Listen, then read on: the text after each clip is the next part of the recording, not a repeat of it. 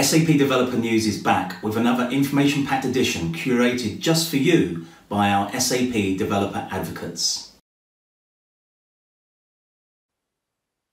Time flies, and we are at the end of week 5 of Devtoberfest. During this week, we looked at some general topics that impact all types of developers. How to protect your applications from hackers, how to reduce the likelihood of successful attacks on your software supply chain, how to deal with the cloud-native security implications, and how to manage the image and runtime vulnerabilities versus the application security issues in containers. You can find all recordings of these sessions on our SAP Developers channel. In his last blog post, Thomas Young wrote, "All work and no play makes for a dull life. That's why this Friday we are having some fun and community building by engaging with you in online gaming."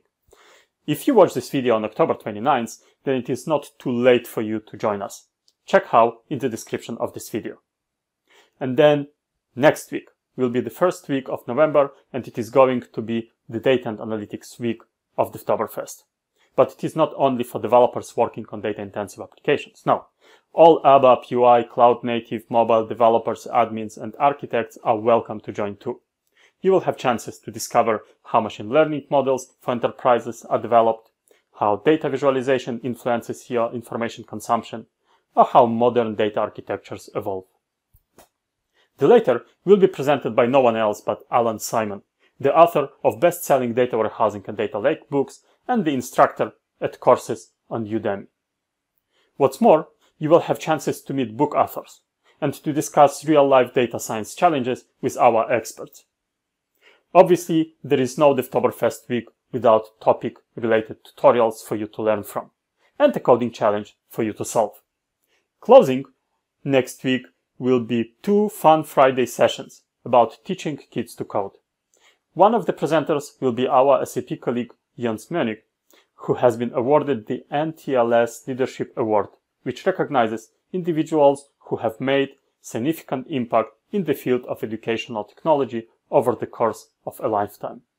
Net-net, it is going to be another not to be missed Devtoberfest week. No matter your time zone, there will be sessions available for you to join live and engage. So, see you there. This week, there's a lot of news for CAP, the Cloud Application Programming Model. First, consuming OData v2 and v4 services from CAP is now generally available. There's also a revamped Consuming Services Cookbook, which shows you how to import external service definitions, mock call and mash up with remote services and lots more. Talking of service consumption, we've got a new mission in the tutorial navigator for you. Consume remote services from SAP S/4HANA Cloud using CAP. And finally, check out this blog post from Mariana Nabaka. Tips and tricks for working with annotations in CAP projects using the Language Server Protocol LSP capabilities. If you're interested in annotations in CAP in general, or specifically how the LSP is used in CAP tooling, then you definitely want to check out this blog post. We are slowly approaching SAP TechEd 2021. This is SAP's premier virtual event for developers, IT practitioners, and professionals. This 3-day virtual event will begin November 16th to the 18th. Don't forget to register now to get a chance to connect with others and discuss exciting topics. For more information and overview of the use cases that are focused for SAP TechEd in 2021, read Roy's blog post where he discussed how use cases and the various components of the SAP Business Technology Platform can be used along with other SAP and non-SAP products to help you achieve your targeted business outcomes. Also, check out SAP TechEd tag on blogs.sap to read more detailed posts on the event. All of these links will be included in the description below. What's up, folks? Rich Howman here, Developer Advocate, SAP Devs.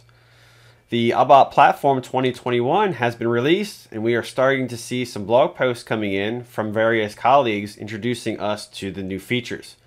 Last week, Killian Kilger posted a new blog post about the new ABAP expression capabilities for generic and dynamic programming in the ABAP Platform 2021. In his blog post, he explains how ABAP developers can write cleaner code when using generic data references directly inside of expressions, and use the new dynamic reference expressions to access components of generic data or object references. Also, be sure to check out the ABAP Platform 2021 What's New page, where all of the new features are listed.